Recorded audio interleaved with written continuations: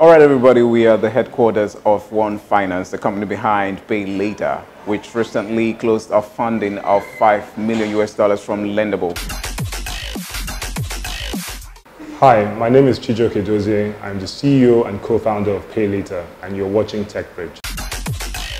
OneFi raised $5 million in debt from Lendable. Lendable is a fund from New York that invests in lenders, companies in Africa, for instance, ride-hailing companies, or even these off-grid solar companies.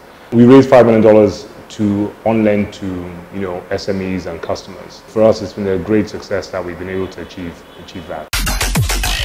We're going to be doing longer tenor and also increasing our SME portfolio. So we actually lend to merchants as well as individuals. But in terms of the digital bank strategy, we're going to be offering, for instance, virtual Visa cards.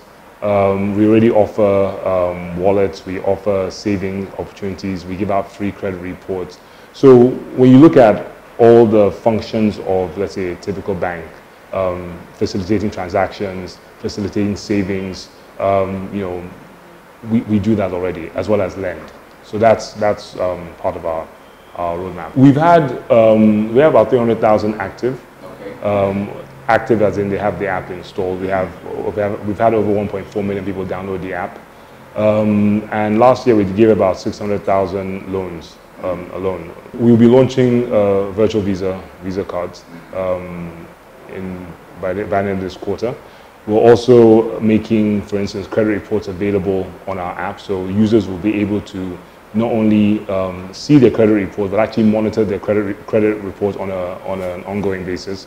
And in the future, we'll look at other things like overdraft facilities and possibly FX, foreign exchange transfers, working with partners as we go along. OneFi is a Mauritius domiciled company, and we are actively working with partners in other countries, other financial institutions, because we have to be regulated in every market we're in.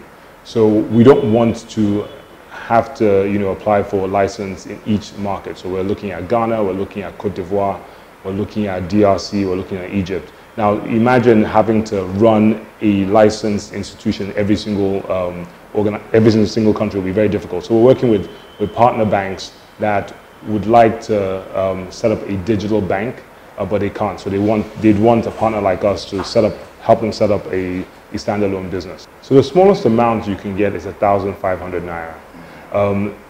For a first-time borrower, the highest you can get is 200,000. But for a repeat borrower, the highest you can actually borrow is 1 million naira. So you need to take, there's a maximum of 200,000 for a first-time borrower, and if assuming she pays on time, she can maybe qualify for 1 million naira either in her second loan or in subsequent loans. But it's all based on your transaction history within the app. So if you pay well, if you pay on time, then you get rewarded with increase in tenor, increase in the amounts you can borrow, and a decrease in the rates.